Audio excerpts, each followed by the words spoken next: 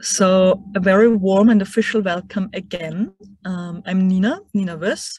I'm the chairwoman of AVCO. We are representing the venture capital and private equity space here in Austria, trying to connect the existing players with international partners, but also with the broader ecosystem. We are doing this as quite a big group of members within our organization and also board members that are actively driving this.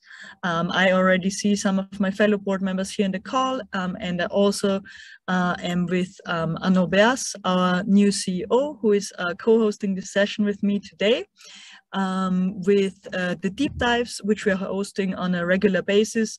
We want to make sure that AVCO members get the opportunity to, on the one hand, share insights into what they're doing on a daily basis as fund managers and experts in their respective field, and thereby also give them the opportunity to connect to you, the audience, the ecosystem players that are interested in connecting in terms of learning, getting interesting intros regarding business, potential investments or co-investments, while also exchanging knowledge with other fund managers. And in that capacity, we today have IST Cube, which is one of our AVCO members and one of the very active deep tech funds here in Austria and also beyond the borders. And what we're looking into today specifically is the topic of deep tech spin-offs and how to fund them, which is not always so easy, and where IST Cube definitely did a lot of groundwork and also pioneering work here, especially in the Austrian region. And Ingrid and Markus, our speakers today, will share some of their learnings with us today. As usual, in the deep dive sessions, I encourage everyone to really ask all the questions that pop up while listening to the experts, and then especially in the Q&A.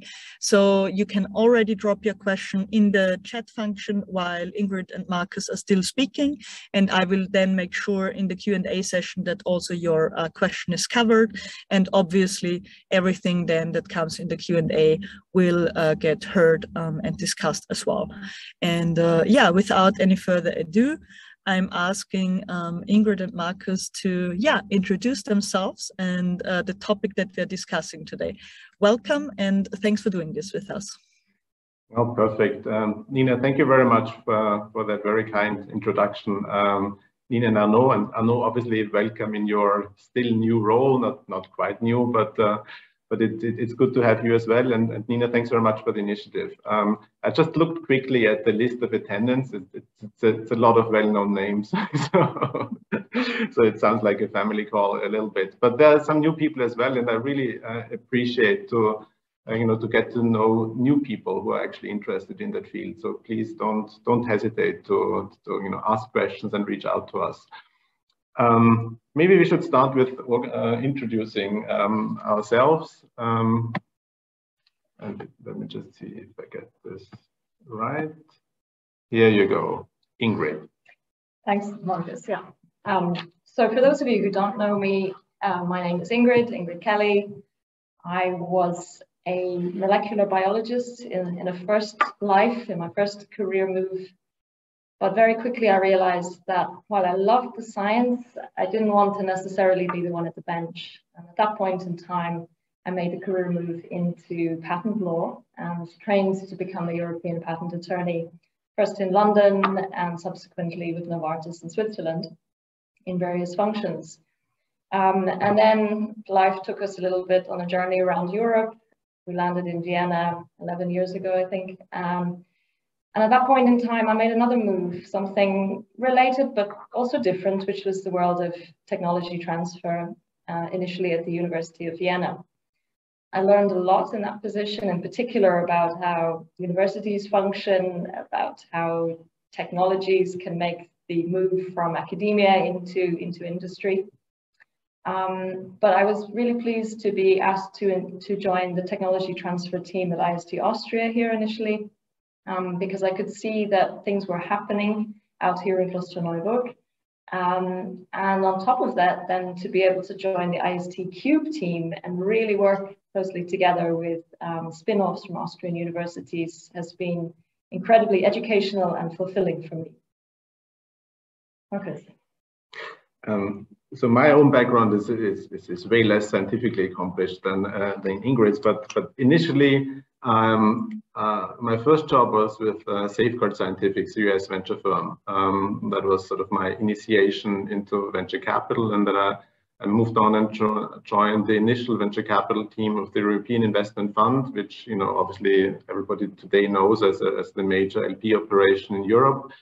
At the time, we were 4 people, and I think 500 million total LP commitment, which is, I think, today 20 billion or something. So these guys have moved on as well. I also moved on and then to MIT then from there, and had a pretty cool time, I have to say, in Boston. I did sort of a lot of guerrilla type undergrad work across different scientific disciplines, and that was for me really interesting, and I got exposure to molecular biology, but also media lab and EE subjects. And from that on, I had for about 15 years or so investment and consulting roles. I was with BCG for quite a while, and then for QA, the sovereign state fund in the Middle East. And we came back to Vienna in 2014.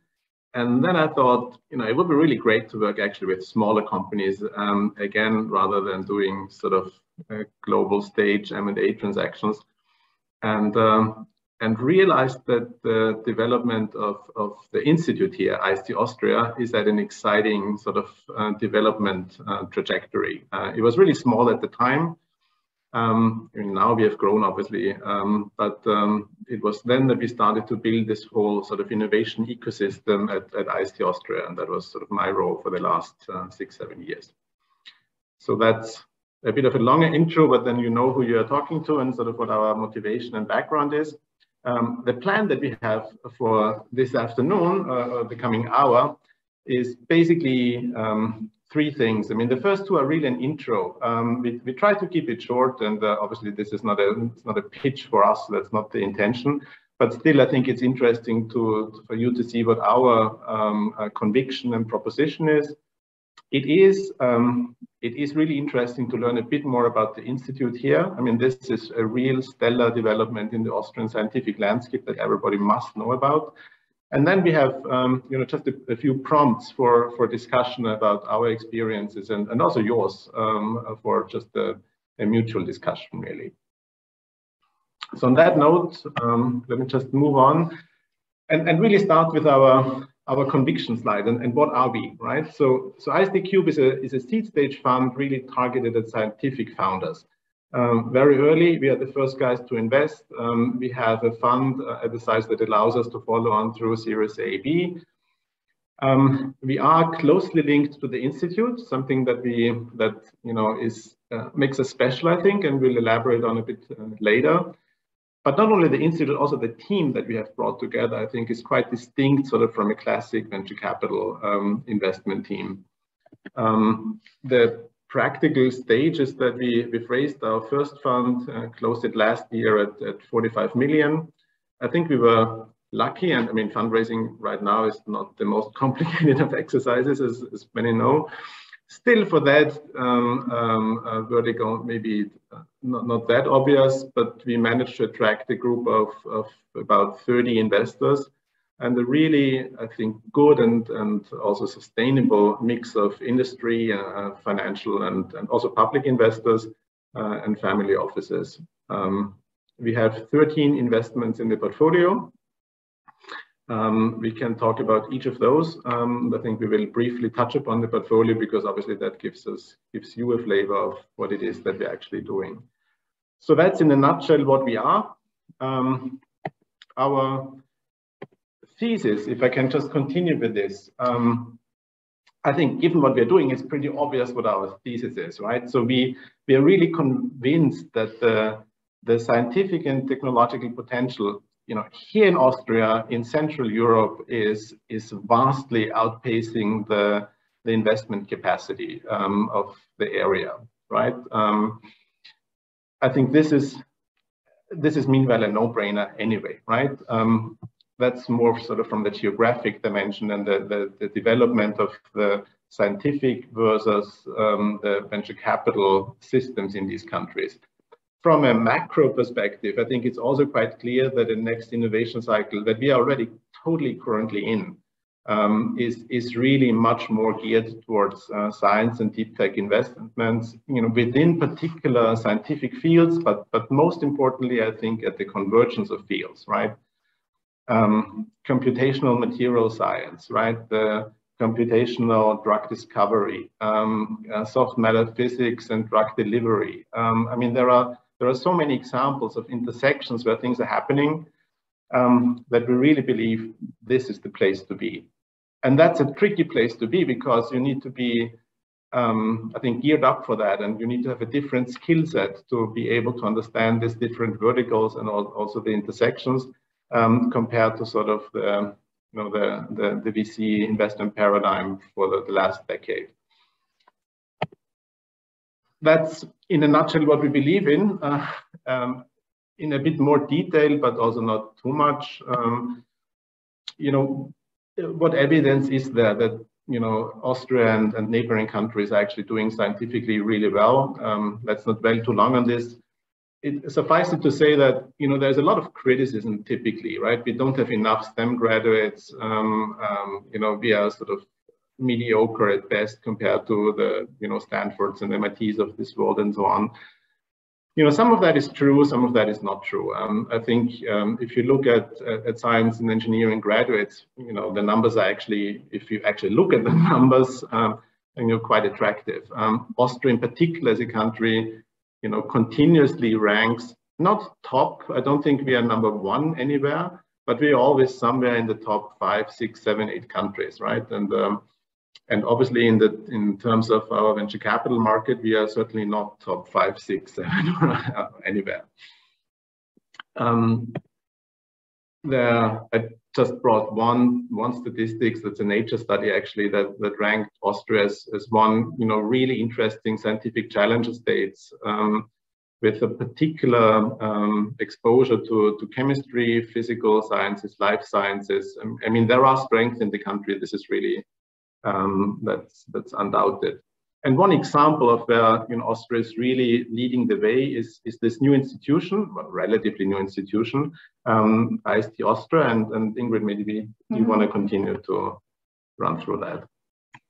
Sure, yeah. So I think we're certainly unique in Austria and fairly unique worldwide in having this very close relationship between the fund on the one hand and a leading academic institution on the other. So geographically, we're very close. We're across the road from each other, but also really in practical terms, in terms of exchange between ourselves, our portfolio companies, and the academics over the road, and also in the reverse direction.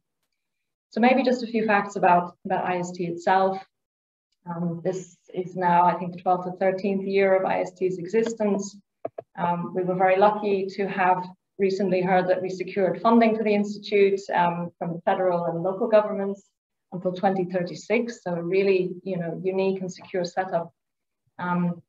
We have a new president joining next year, a well-known molecular biologist. I'm happy about that, joining from the Salk Institute. And the IST has grown in ways that nobody could really have foreseen. So ways in terms of the kind of science that's done, and this has grown organically just based on the people who've applied to us. So we have particular strengths in areas like neuroscience, computer science, physics, and chemistry all over the road. And many of those researchers are young. So these are young PhD students who are high flyers, who are achieving things, and hopefully, ultimately, some of them will be starting their own companies. And IST tends to follow the example of the Weizmann Institute, which was an inspiration for IST's foundation, meaning that technology transfer is taken seriously, so that spin-offs are an explicit wish and intention of IST Austria. Again, I don't want to dwell too long on this, but really amazing things have happened since IST was founded.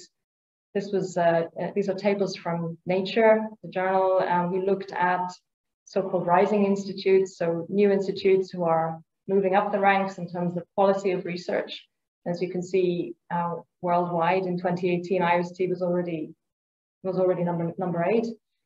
If you look and adjust for size, IST does even better. So on that basis, IST Austria was number 3 already in 2019. Another measure of success is the ERC grants. This is an indication of academic excellence. IST is one of the most successful institutes in the world. And of course, we have also many faculty who've had prizes, Wittgenstein Awards, etc. That's enough praise for us, yeah, I guess. I'm sure many people already know. What's practically relevant maybe is, apart from us exchanging directly with the scientists over the road, we can offer our portfolio companies access to those facilities if available. So for instance, one of our portfolio companies is using preclinical mice models over the road, and I'm very pleased with the setup there. But we have a whole slew of different facilities that can be accessed for a fee, of course, by our companies, all modern, all really leading edge kind of facilities, and staff who really know what they're doing. And I mentioned already that we ourselves are located over the road from IST Austria. So we're in IST Park, shown in blue on the map there on the slide. IST Park was set up between IST Austria and Land Niederösterreich. The idea here is to house tech companies of all sorts, not necessarily linked to IST Austria, also not necessarily funded by IST Cube. But it does mean if space is available, that the IST Cube portfolio companies are welcome to come and occupy office and lab space here with us. So much, I think, about the institute, which is really the backbone of our development. But the people who are actually working and doing the investment within IST Cube are actually these guys. So by now we have a team of 10 people. And I think what's really quite special about this is that, I mean, as Ingrid mentioned before, and as you also can see in her career, really combine an understanding of how scientific institutions and the technology transfer function within these institutions works. And this is obviously not trivial. And I think many institutions are really, not only in Austria, really across the board, are struggling to get this right. And it is helpful to avoid really an initial already antagonistic setting, to just understand what the restrictions and settings of the different parties are. And I think this is what makes us different. What also makes us different is really the breadth of scientific background. Just quickly on the team, without going too much into detail, you've met Ingrid and me. Alex is a chemist by training, Bernard is a computer scientist by training, Kavita, a material scientist and physicist. So we're really covering the main scientific disciplines as well. But I think also in terms of attitude and character, right? So we have more sciencey type of people, and we have also more transactional oriented people. And I think this mix is something that, that for us works really well. In terms of strategy, so this is unsurprising, I guess. I mean, we invest early. We want to be the first guys to invest, typically. So this, whatever you call it, but when we call it pre-seed, it doesn't mean that we do any sort of company foundation grant, CLA type of stuff. So we make equity investments once the company is being founded. In terms of stage, and we can talk much more about this in the discussion then, initially, and this is what's peculiar, I think, about that domain, we are only talking tech de-risking, right? So this whole idea of you need to go to customer early and whatever, that in most cases, that doesn't work at all, I think, in that domain. So yes, pre-seed, seed, up to Series A, B. Obviously, when you look at the different verticals and the different measures that are relevant, and they look very different, obviously in a preclinical and clinical setting. But this is sort of roughly the stage that we look at. And in terms of amounts, I mean, these are averages and not cast in stone, but I think what works, you know, very well in Austria, and everybody on this call knows this anyway, is the complementarity between equity investments and the grant structure, you know, in the early phases. I think many countries didn't get that right, and there is some crowding out going on between, you know, non-dilutive funding and equity. That's perfect in Austria, I think, right? So in every AWS pre-seed seed grant, you have equity milestones. In every FFG basis program, you need equity contributions. That's exactly how it should be set up, I think, and that also helps to you know, limit the initial equity exposure to you know, some six-digit figure. So typically for the de-risking phase, and it depends a little bit obviously on what are we talking about exactly, you don't need several millions of initial investment. I think that's and that's a long discussion we've had internally, because you can also say that, you know, a seed round in the US is 5 million, so what are you playing around with a few 100,000? But I think this makes a lot of sense, but happy to discuss this further. Yeah, so I mean, these are the sort of target ownership numbers we have in mind. We're always very open about this. I mean, generally, we are very transparent. I mean, our term sheet is on our website. We really want to help to also, you know, develop the market further in a way. And I think there has been, you know, features of a not fully developed market, if you put it like this, and during the last couple of years. And the lack of transparency, I think, is one of that. Notary publics is another one, but that's beside the point. Yes, so we can put up to, you know, 3 to 4 million in an individual investment, and that's sort of the logic on that slide. We looked at by now way more than 700 deals, so there is deal flow.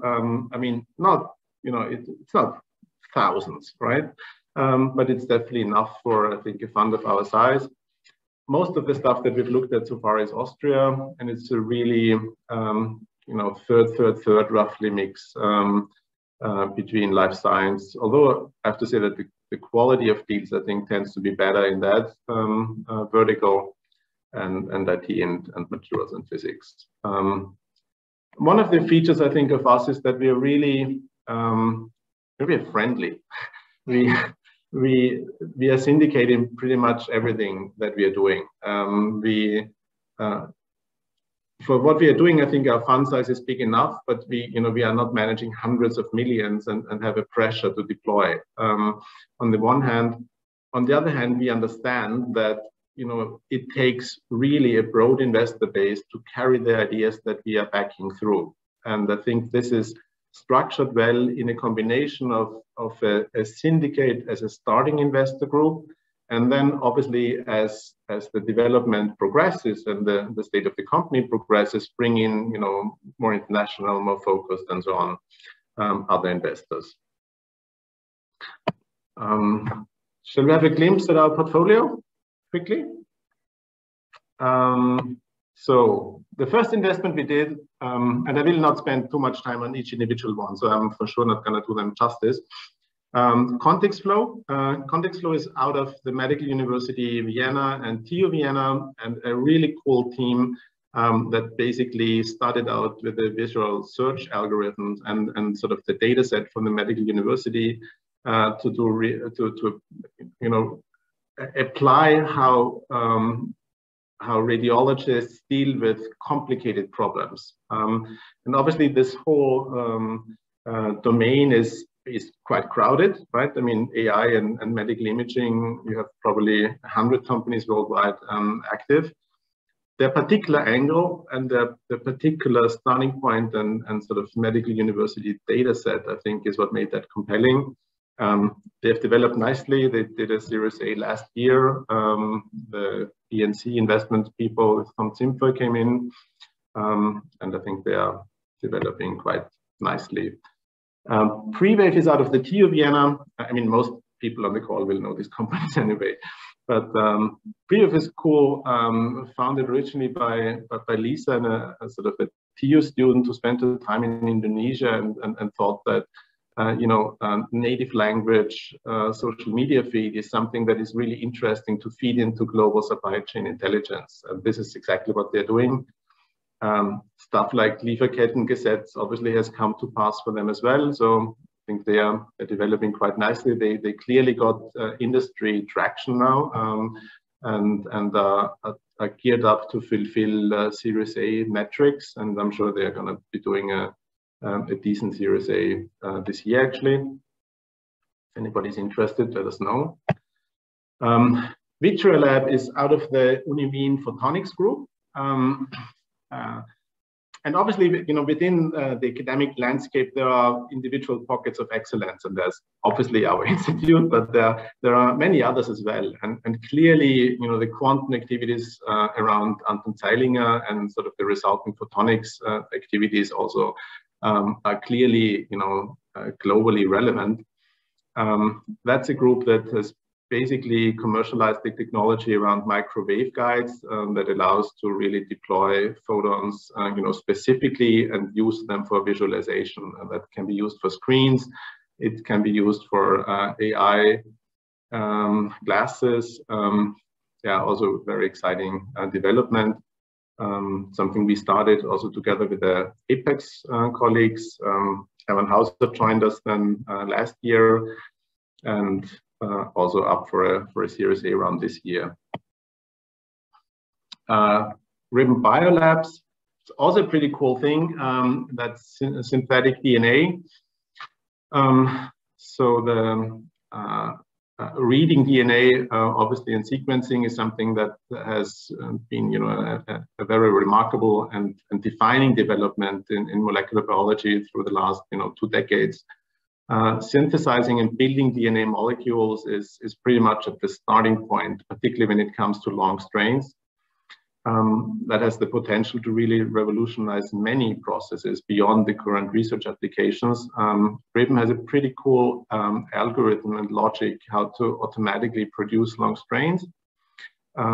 They started out here. They're actually based here at the Tech Park. We just finished and closed I think 18 million Series A round last month. It's something that our colleagues at TechNet and us backed initially, and also quite exciting development. But I think on that note, I guess I hand over to you now talking. So Valanx is another company that's located here with us at IST Park. Based on technology that came out of the TU Graz initially. And the idea here is to synthesize novel amino acids, which are then incorporated into proteins. And those proteins can then be used to make clever therapeutics and other molecules, which can be used in conjunction with modern biopharmaceuticals, let's say. TechNet, for instance, was a co-investor with us. They're making nice progress there, and I guess we're looking forward to the next funding round with them.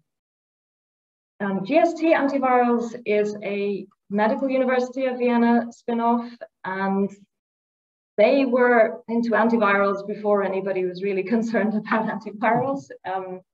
But their focus has been on rhinovirus, which is one of the causative agents of common cold.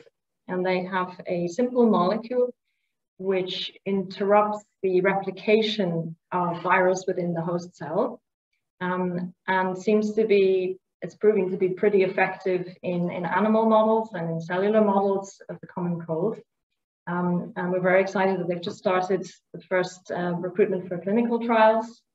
They're growing well. They have various communication channels with some pharma companies. And we're excited to see what happens next, of course. Coming on to Sarkura, also staying in the kind of biopharma space, but with a kind of completely different approach. Most of you are probably aware of cell therapies like CAR T therapies and the challenges of generating therapeutics from a patient's own cells. This kind of has to be done really locally, in the hospital where you're treating the patient. Sakura is developing new solutions which combine, cell biology, microfluidics, and electronics in an elegant way. And they're collaborating with IMEC, a leading research institution in Belgium, to do so. Moving on. My mind is something a little bit different. This is a little bit more in the region of medtech and digital health. Christoph Goetz is the founder. His daughter was diagnosed with autism, and he realized that therapeutic options were few and far between and very expensive too. So he set about developing a wearable EEG headset, which can be combined with a special software, a special training game, which can be used to in a home setting for neurofeedback, which helps to address a lot of the symptoms surrounding autism in severe cases.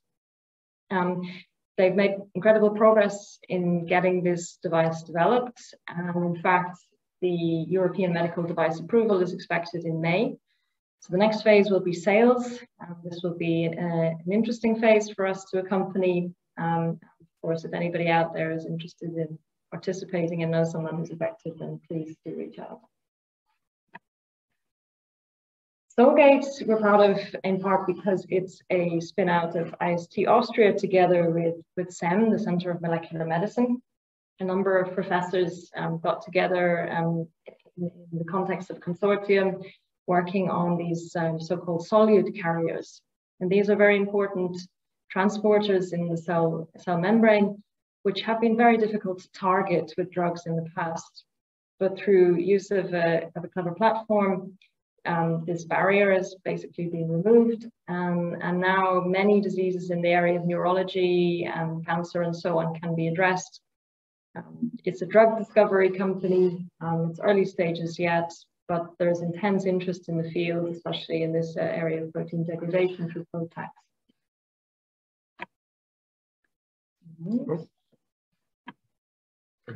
Gutanos. This is an export from Germany. We were lucky enough that Christoph Rademacher moved from the Max Planck Institute of Colloids and Interfaces to join the faculty at the University of Vienna, and in doing so decided that it would be appropriate to start the company around his technology in Vienna. The technology concerns a way of targeting therapies to a special set of cells of the immune system, which are located in the skin, called Langerhans cells. And this technology can theoretically be applied to things like mRNA vaccines to make them more effective and cheaper, but could also be harnessed in the context of autoimmune diseases. So there are a number of evaluations going on with the pharma companies in that context too. We jointly invested with a couple of people, including the high-tech Gründerfonds in Germany and CAN, who is also very present on the Austrian scene, and many of you know. Not many more to go now, but Neuralentech is another one in the area of autism, this time exclusively a spin out of IST Austria from the lab of Gaia Novarino. Knowledge of genetics of autism, which is a heterogeneous condition, should lead ultimately to being able to stratify patients into different types of disorder. And to do that, and to generate suitable cellular models for drug discovery, the team are creating a library of patient-specific models derived from patient material, leading to differentiated neuronal cells that can be analyzed in vitro and then generate information that can be useful for drug discovery. Bear with us, 2 more to go. But I'll make it quick. Selectric, so there are 2 more recent ones. Electric, we just did, I think, 2 months ago or something.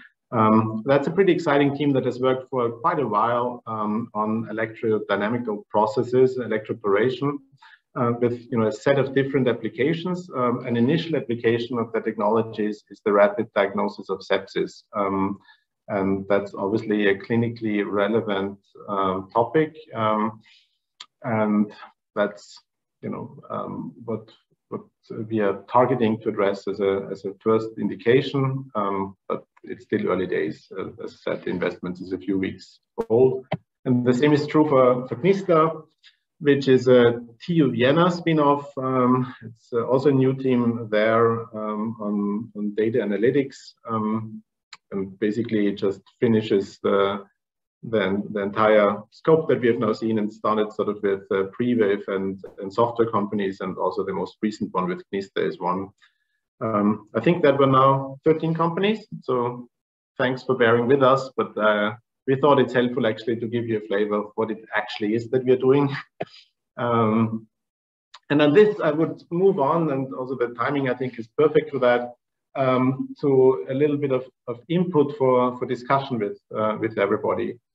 I mean, what do we see? What's special? And that's sort of not only our knowledge, but what does research-derived, spin-off models and ideas actually mean, right? And there are many implications, but one implication clearly is that we are talking about institutional and university IP ownership, and that could be the subject for entire, separate discussion and talk.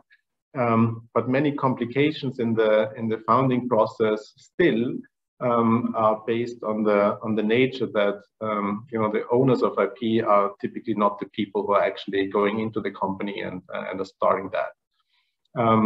These people are typically researchers, and the whole team development question is also a rich subject of discussion. There are different concepts around also internationally in trying to match people with ideas, finding early CEOs. I mean, honestly, our experience so far has been that, particularly in this early tech de-risking phase, that depending on what the technology is and the status, this could be a year, it could be longer. You need people in a driver's seat position. So as a CEO of the company, typically, who are really very familiar with the technical basics, right, of that idea. So the idea to bring in sort of an external CEO too early, it's something that's debatable, but in most of our companies and the companies we have backed, it is actually, the postdocs who actually have been working on the stuff, who are the initial managing director of the company. I think tech risk and the ability of investors to bear tech risk, that's one of the, in our view, defining characteristics of that entire segment. And that has to do with, with many elements. It has to do with structural elements of the fund or the entity that you're investing from. I think that needs to fulfill certain characteristics. It has to do with the skill set and background of the people who take investment decisions. It has to do with the patience of the underlying LPs and investors, obviously. There are, I think, many elements clearly to discuss as well. Different to classic startups, if you want to put it like this, is the really important criteria to have a globally relevant IP protection, right? I mean, very often these are not sort of first come, first serve. Whoever is quicker actually gets it. But you need to develop a basis that is an IP basis that is a sound basis for licensing partnerships with other large corporates, right? I mean, the companies that we are backing are not the guys who are actually bringing a product in the market typically, right? I mean, this will all be partnered. And for these partnership discussions, the IP basis is absolutely critical. Very different from a company who can do it alone and become a global player, and speed is all that matters. Still, competition is truly global, and there's an interesting parallel between the scientific world, which is entirely global, and that investment segment, right? In the scientific realm, what matters is who is the first person to publish something, right? And it doesn't matter if that person is sitting in Korea or in Japan or in cooking or in wherever. The same is true in the world of IP, right? I mean, obviously the first to invent something is what matters. So I think having a global perspective is really important. and also in the domain of recruitment. And that's a particular issue. Also, I think one that, you know, Nina is obviously, and everybody is very aware of the issue here in Austria about, you know, the bureaucratic impediments to bringing global talent, but that's, you know, a major element. Yeah, and last but not least, I mean, people need to buy into longer development times. I mean, this is clear. If people come, but I don't have to tell you, I guess, if people come from a world of, you know, we invest today and, you know, in next year we do a big Series A, and then in 3 years, you know, we have a 300 million, whatever, exit discussion, that doesn't work in that domain. Not yet, at least. Yeah, so these are just a few, you know, foods for, or pieces for discussion. I think we would like to leave it at this, I think at least, yes. And are open to any reactions and any questions you might have. Wonderful. Thanks to the two of you for this huge amount of input that you gave. I think there's actually plenty of discussion points that come from this. And I already see my colleague Arnaud with the first question, and encourage everyone who is in the room to follow up with his or her input on the topic. Arnaud, over to you. Thanks, Nina. Thank you very much, Markus and Ingrid, for the presentation. It's a very interesting topic, and probably not so well known, so you really have a speciality there. I was wondering, going through the presentation, you were talking about the different stages of development of a project, and you said you like to be the first guy investing in a project. Do you also sometimes consider entering in a project at a slightly later stage? Does it make sense for you? And ancillary question to that, what is the horizon for you for the ideal project? How long do you want to stay in the project? And if you want a third question, I'm interested to know what's the ideal exit for you is, or let's say the ideal evolution of a project. Exit with a big industrial, or a sort of scale up and own industrial stage? Yeah. Sorry for the many questions. No, that's fine. I mean, let me start with the first one, sort of point of entry. Look, I think in an ideal and developed market, you have specialized players that have specific capabilities to bear risk commensurate with the type and time they enter a particular project, right? I think our sweet spot really is at the intersection, you know, of science and investment, and in this very early phase. I think we really, you know, we read nature papers, and I think most of those we actually understand, and can really make a determination on you know, what's real. I mean, what data would you show if you had it, and you know, why don't you have it, and these type of questions, right, that typically investors are not asking. So I think for us it makes a lot of sense to be there early, right? In addition, but this is also not new to anybody on the call. I mean, there are a lot of mistakes that can happen very early and are still happening in Austria, right? And that can be avoided by bringing in somebody who looks at a, you know, traditional cap table setting, and just make sure that this thing is set up in a way that, you know, when an international VC then is looking at that, it's not just, you know, raising eyebrows. So for us, that makes a lot of sense to be there early. The horizon. Well, the fund has a longer lifetime sort of than typical funds.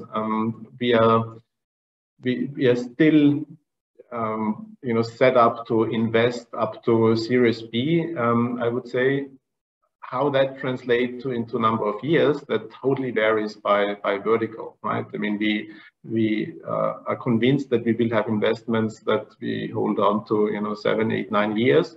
There will be investments that are shorter, because it has to do with your third question, which is the exit route. I mean, on a very superficial level. Obviously, the exit is M&A to other corporate partners. It depends, right? I mean, most of our portfolio currently is biotech. I mean, the classic drug development route in biotech is to partner at a product level and not necessarily at the corporate level. And then at some point, then that can obviously lead into an acquisition. That's different in other verticals, but it is always that main route, clearly. Maybe I can just add, I'm going to move my chair right over here. To your point about the stage at which we invest, I mean, I think, our sweet spot relates in a way to our backgrounds, to our experience. And a key thing is the trust element.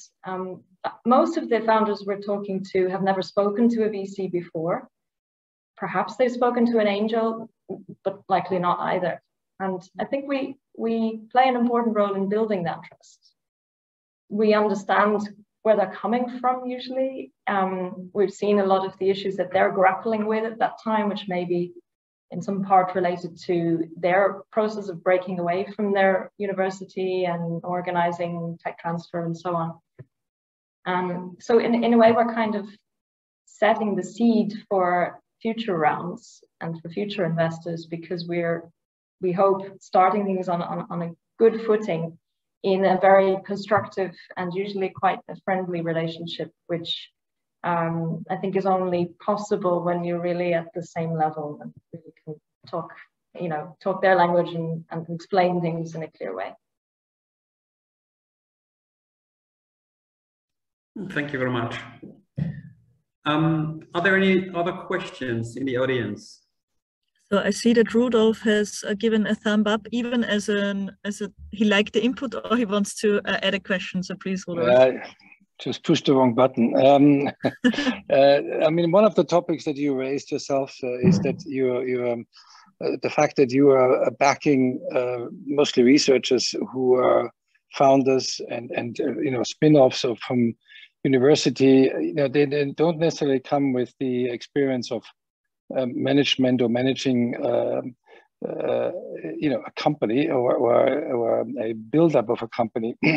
So how do you deal with the issue of complementing the team with just management types who have a commercial background and who can help the team to set the right steps towards market entry and eventually scaling the company? It's definitely a challenge, and most of the teams, as you say, are really composed purely of scientists at the beginning who've never had any role in business of any sort. And we're sort of seeing two developments. One, I would say, is the case where a pure scientist personally develops rapidly in the course of this journey to the point where they really can be, for instance, a very effective CEO in a scaling growth phase biotech. And so we do what we can to sort of support them to develop those skills and provide, fill whatever gaps that they have. On the other hand, we have people who take over the role kind of under duress. It's not really what they want to do. They're prepared to do it ad interim, but their ultimate aim is to bring in someone from outside when the company's big enough. And for those people, it's really a case of complementing what they can't do with skills brought in either from our team or by bringing in advisors from outside. Regardless of which way it goes, clearly the team needs to be built up. And if you have a strong CEO, you're still going to need all of those other functions at a high level to enable the team to grow effectively. Individually and at that level, I would say that our companies do manage eventually. It's not always straightforward. Doesn't always work the first time round, but it seems to get easier and easier in a way that's logical. And as you show that you've made progress, that you have the first successes, clearly people are more and more likely to want to come on board. It's like a domino thing. If you get one person on the team who you've managed to bring in from industry, more will join. But I mean, Marcus may wish to add to this, but the feeling is that somehow this pool of candidates tends to be selected from Austria. Not a bad thing per se, it's just a smaller pool. And I think, as again Marcus referred to, this should be something global. We should be looking at recruiting in people who are interested in joining a startup from the whole European scene and maybe even beyond. For me, this whole people development topic is totally fascinating, right? So we are looking, as Ingrid said, at a postdoc, right, who has been in a position where typically, closely supervised, contributing to, not to say being at the whim of a PI, and now in a management role, and seeing these guys develop is brilliant. If I think about I don't know, just to name a few, and it doesn't say anything about the others, but Markus Holzer, the CEO of Contextflow, right? Ariel, who is running Soulgate, or Harold, who is running Ribbon. I mean, these guys have made a remarkable personal development within, 1, 2, 3 years. And that's really nice to see, I have to say. And so on this question, which is often asked, right? So do you impose, an third party or a new CEO? How do you deal with this transition? We are really convinced that when we think that the person has, from the beginning, the potential to give them the chance to actually run this and carry it through.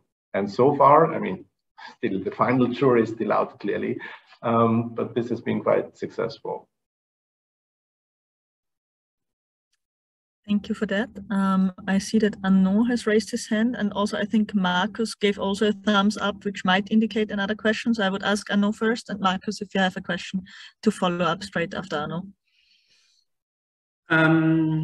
Marcus, Ingrid, I have a more peripheral question about the Austrian market. So you're probably sitting in one of the best observation deck about innovation, technology, creation, development, and also a university. So so really forward thinking. Do you see in Austria the possibility that some innovation clusters would emerge, would be created, and would you play a role into that?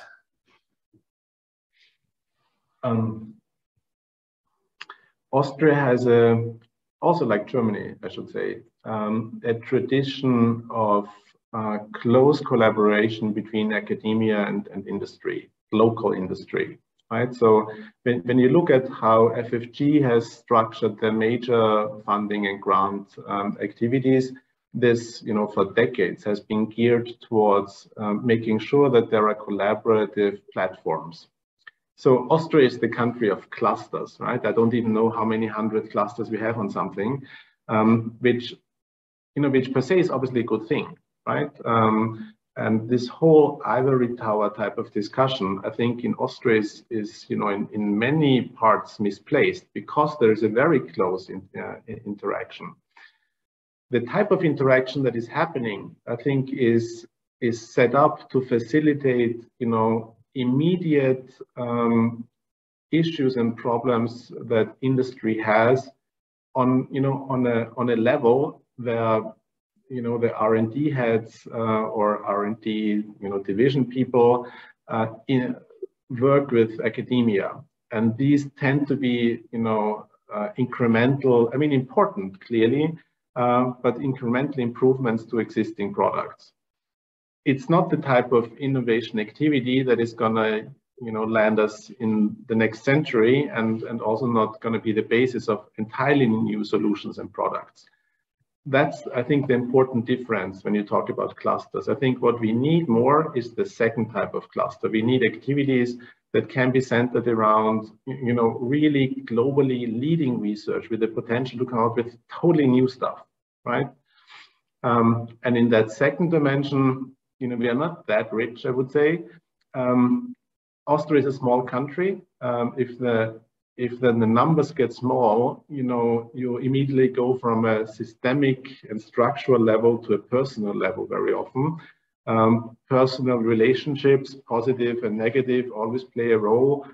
And that's, actually a very important role, right?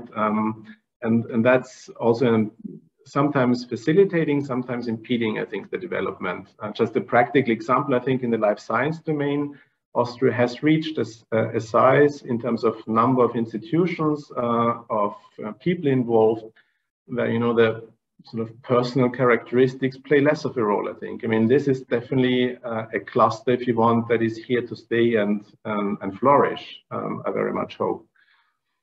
I'm not sure if everybody will like this if I say it, but if you look at the quantum realm, I mean, we have 3 centers of quantum development, and I'm not sure how much talking is going on between them. So yeah, I think it depends on the different industries. And I think that, you know, there are, if you like, innovation clusters or expertise in particular scientific areas at a high level in Austria in various domains, as you mentioned, quantum or microbiomics, these kinds of things. So really, I think what's missing is capturing that and delivering on the translation of that innovation. It will be published, you know, the scientists are good scientists, but actually making that into something tangible that becomes commercial and actually then delivers something to society. I mean, that's the missing step. And I'm surprised again and again by, you know, when we do outreach activities where we go and talk to researchers, how many of them are kind of incubating an idea, but they don't know what to do with it. They're really stuck at that point. And our experience has been that they're so appreciative to have a chance just to brainstorm with us. It's very, very early stage at that point, but you can see their eyes get big because they start to see, gosh, oh yeah, I mean, we could do that and we could do that. And I think a lot of what we do is not reflected in our portfolio because it's a catalysis event. Well, very clear. This means you have a lot to do still in Austria. You have a good activity in front of you. That's for sure. No doubt, yeah. Thank you. My question following on to that would be, if you look at the broader deep tech funding ecosystem, like also on a pan-European scale, the term deep tech is used nowadays by so many funds being raised or already being active out there in the market. So it's obviously also very broad in terms of the verticals that are then connected to the term deep tech.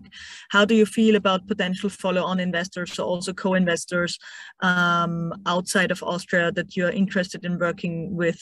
So are they, on the one hand, how many of them are out there? Are they already aware of the great things that are also happening within your portfolio and the broader ecosystem around you? And what's your take on the state of deep tech funding in Europe? I mean, from a 30,000 feet macro perspective, we're in the total sweet spot, right? Everybody wants to do deep tech investments. Huge funds are raised by people who are then struggling to find projects.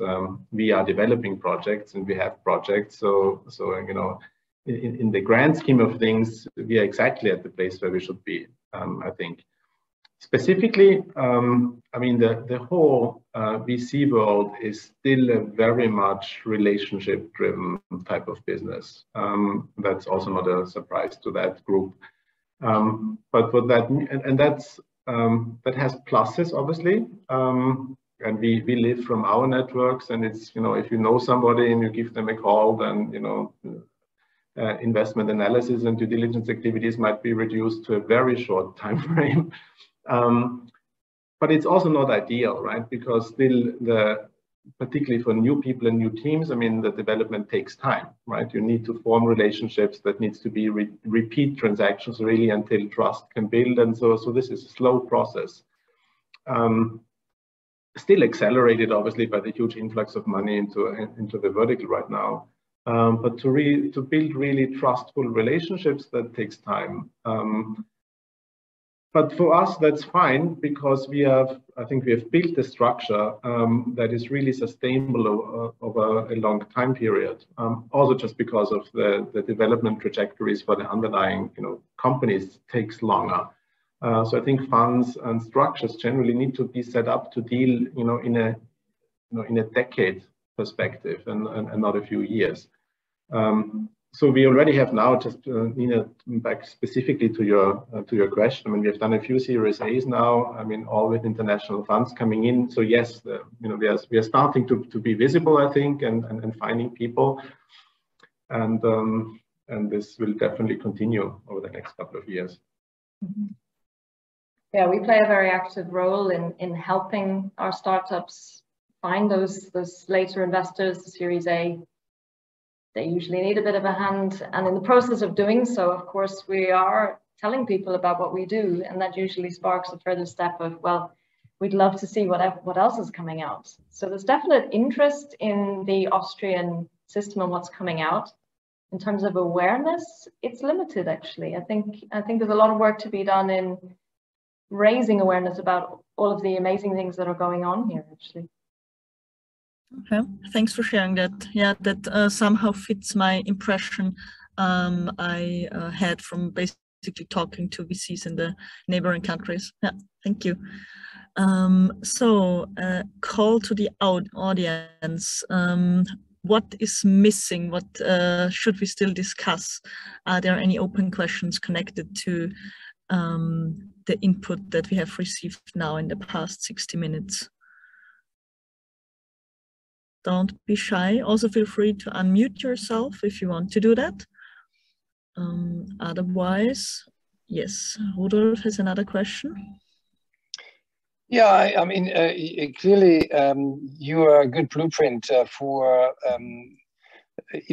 universities proactively supporting spin-offs. How do you see that for other universities in the country, particularly medical universities, but also TUs? Where do you see any preparedness to foster the other spin-offs? And are there? I mean, there's EQ Ventures who are doing that also quite rather proactively as a group of investors. But how about the preparedness of the university scene?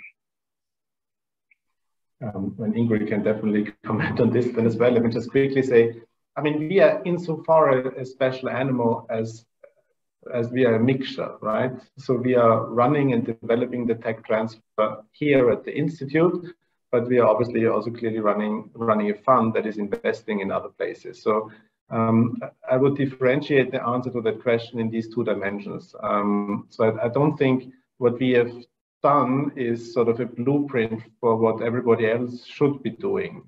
It's also a very special feature of the structure and the flexibility that we have here at IST. I mean, many universities, I think, couldn't do that. Also, I don't think Austria needs like 10 funds like ours, to be honest, right? From a tech transfer perspective, I think the situation is that we have had a first phase, once the universities were legally in the position to deal with IP and have IP ownership of maybe a decade where, not much has happened, I think, right? Universities struggle to implement structures and processes, hiring people and so on. So this is, I think, a decade that Austria really slept. Over the last years, I mean, many places have become much more active, I think, and at many levels. And I mean, at the level of ministerial talk, I would say, and at the level on the ground of actually making things happen. The development has been left very much to the ambition of individual universities. So it has been very heterogeneous. I mean, some places I think have developed quite well, and others are still struggling. So it is very different. And I think the most important thing that we are trying to convey, and many universities are actually trying to do, is just speed and simplicity, right? I mean, the places where it works well, and we have actually done a pretty interesting international overview of the spin-off processes, it's standardized, right? In the places that churn out 10, 20, 25, whatever spin-offs a year, there is no individual license negotiation without end, right? This is really where we have to get to, and this will probably take still a few years, I guess.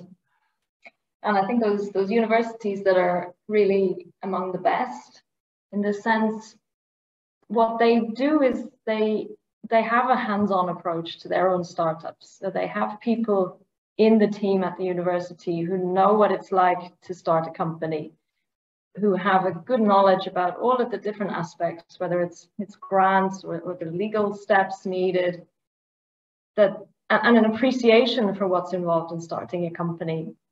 And they can really give those startups a head start, which is not available in some tech transfer offices where the team is maybe very good at managing industry collaborations or maybe even out licensing IP, but they don't have any true appreciation for what it means to start a company. So perhaps that's something for the future, to kind of build up that expertise a bit better within the universities to complement what's happening in, you know, A+B centers and so on.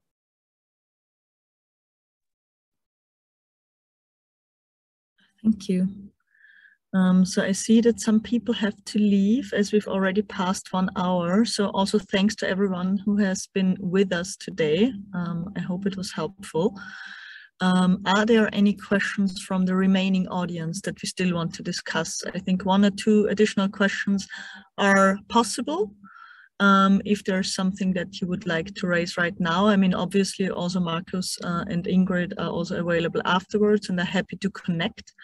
And you will also receive the materials from today's session. So that's also happening as a follow-up. If you want to look up anything that has been discussed, this is going to be in your inbox. Okay, so I see no raised hands and no questions in the chat at the moment, which for me would be the sign to say thank you. Thank you everyone for joining today, for spending the afternoon with us. Thank you to everyone who raised questions and contributed to the discussion. I think it was once again very interesting also to take a closer look at what is happening in this vibrant ecosystem.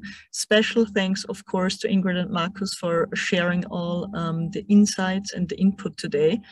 And from AVCO side, I can definitely say there are many things and events coming up this year, some of them already published on our website. So please feel free to get in touch with us anytime. On the one hand, if you have content ideas of what we should cover, if you want to collaborate with us as well, we are always open for that. And yeah, with that, I would like to hand back the mic to Markus and Ingrid for their closing words.